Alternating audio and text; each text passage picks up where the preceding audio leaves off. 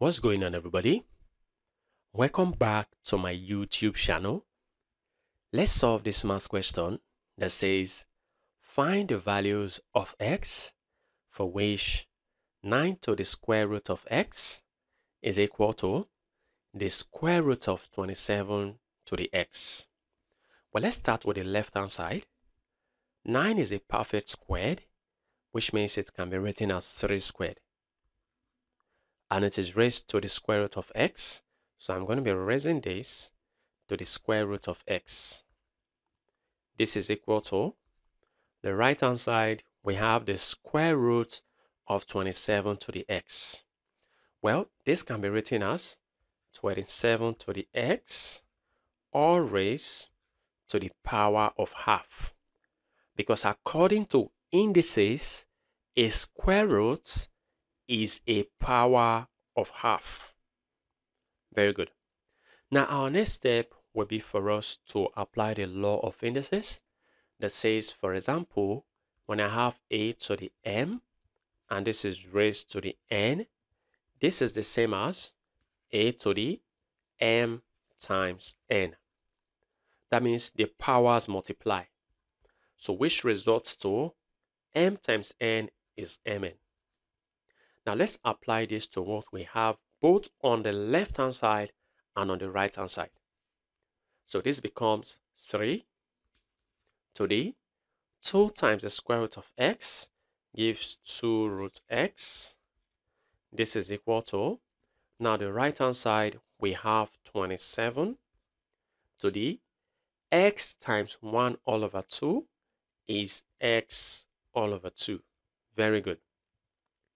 Now, our next step will be for us to simplify 27. So we have on the left, we have 3 to the 2 root x to be equal to, now on the right hand side, 27 is same as 3 to the 3. Very good. And this is raised to the x over 2. So I'm going to be raising this to the x over 2. Now let's apply this law of indices one more time here. So on the left, we have 3 to the 2 root x. This is equal to, on the right, we have 3 to the 3 times x over 2 gives 3x all over 2. Very good. Now notice that the base on the left and the base on the right are the same. And if they are the same, all we have to do will be for us to equate powers. Now the power on the left is 2 root x. This is equal to, the power on the right is 3x all over 2. Very good. Now our next step will be for us to cross multiply. So cross multiplying means 2 multiplies 2 root x. This is equal to, well, I can put over 1 here. So 3x times 1 is 3x. Very good. So 2 times 2 root x is 4 root x. This is equal to 3x. Now our next step will be for us to remove this square root. And we do that by taking the square of both sides. Very good. Now taking the square of both sides, this expression is same as 4 squared times the square root of x squared. Very good. According to indices, we separate them. This is equal to, we do the same thing here. This is 3 squared times x squared. Very good. Now 4 squared is 16 times, now this square cancels out the square roots, leaving behind x to be equal to 3 squared is 9 times x squared. Very good. So 16 times x is 16x. This is equal to 9 times x squared is 9x squared. Good. Now I can decide to move 9x squared to the left hand side so that we have 16x. As 9x squared crosses to the left, it becomes minus 9x squared. and this is equal to 0. Now notice that x is common. So I can factor out x, open bracket. Now 16x divided by x, that's 16, minus 9x squared divided by x, that's 9x. And this is equal to 0. Now we have two cases here. We have x to be equal to 0, and then we have 16 minus 9x to also be equal to 0. So we can see that we've got one value for x, which is x is equal to 0. Now to get the other value for x, I can decide to move 16 to the right so that I have negative 9x remaining on the left, equal to, as 16 crosses to the right, it becomes negative 16. And now dividing both sides by negative 9, you see that negative 9 cancels out, leaving x to be equal to, now negative cancels out, we have 16 all over 9. Very good. So these are two values of x. But in among these two values of x, which one is going to be our real solutions? Which is the real solution for this question? Let's check.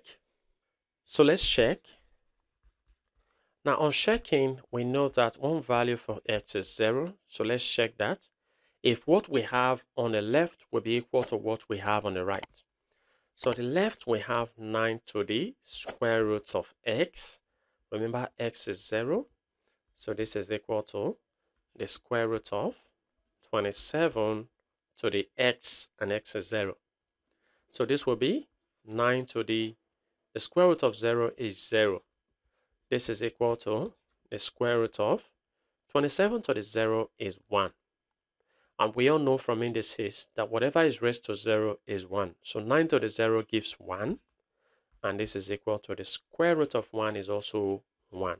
So this is a tick. So x equal to 0 is a solution. Now, what about when x is equal to 16 all over 9 from what we've got from our second value for x? Now, let's check that. This is 9 to the square root of x. X is 16 over 9. This is equal to, the right-hand side, we have the square root of 27 to the x. X is 16 all over 9. Very good. Now, on the left, we have 9 to the, now the square root of 16, that is 4 all over, the square root of 9 is 3. This is equal to, the right-hand side, I'll be applying indices here. So this will be 27 to the 16 over 9. Now remember, square root means a power of 1 over 2. Very good. So on the left-hand side, this will be 9 is same as 3 squared, and it is raised to the 4 all over 3. This is equal to, this is 27, so I'm going to write 27 to the 16 over 9, and this is raised to the 1 over 2. Very good. So now applying the law of indices by multiplying the powers, we have 3 to the 2 times 4 over 3, right? Cool. Now this is equal to, the right-hand side, we have 27 to the 16 over 9 times 1 over 2. Very good. Now let's simplify. This will be 3 to the 2 times 4. That is 8, right? All over 3. Now on the right-hand side, we have 27 to the 2 divided by 2, 1. 16 divided by 2 is 8. So we have 8 all over 9. Good. Now we can write this as 3 to the 3. So we have 3 to the 8 over 3 on the left. This is equal to, on the right, this is 3 to the 3, which is 27. And this is raised to the 8 over 9. Now we have 3 to the 8 over 3 on the left to be equal to 3. Apply the law of indices. This 3 inside, which is the power, multiplies the power outside, 8 over 9. Very good. So on the left, we have 3 to the 8 over 3 to be equal to 3 to the 3 divided by 3, 1. 9 divided by 3 is 3. So we also have 1 times 8 is 8 all over 3 on that. So you see that what we have on the left is also equal to what we have on the right. So x is equal to 0, and it is also equal to 16 all over 9. Very good. Well, feel free to share your ideas in the comment section below. And if you enjoyed this video and have learned something from this video, go ahead and give this video a thumbs up. Subscribe if you haven't. Turn on the notification bell so you don't miss my upcoming videos. And like I always say, until next time, take care.